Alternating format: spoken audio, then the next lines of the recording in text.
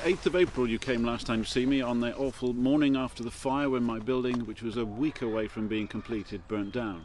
But I'm pleased to say that since then we've cleared the site, the foundations were okay, the metal feet for the building were okay.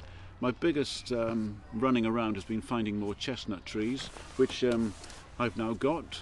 They came on site, most of them from Hascombe, only 4 miles away, because this is a sustainable green building. We're trying to be using as much local material as we can. So trees from 4 miles away, I've scraped them, and last week I had a local construction firm started to help me. They came on site and we've been cracking on, and as you can see we've got some frames made already, and probably about a month away from now we'll have a crane on site and we'll put all the components that we've been making together as one erected frame, so it'll look very exciting in about a month's time. We're looking towards the summer. The school would like the building to be open for the speech day.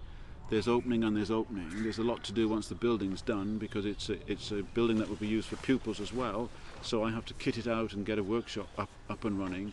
But certainly September is when I want to have classroom activity going on.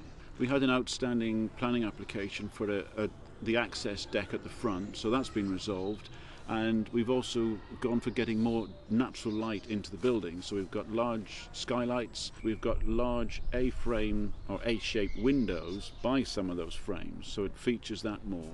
But it was 99% happy with it anyway. I mean, if the fire hadn't have come, brilliant, it was a dream come true.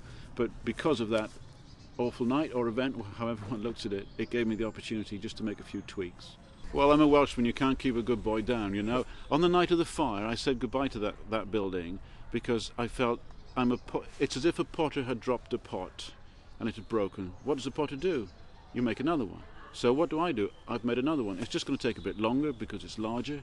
I've had great support from the people at school and the village. Even the insurance company are being very helpful. They can see what I did before and I had someone helping me, and they're just saying go for it, do it again. So everybody's right behind me, which is fantastic.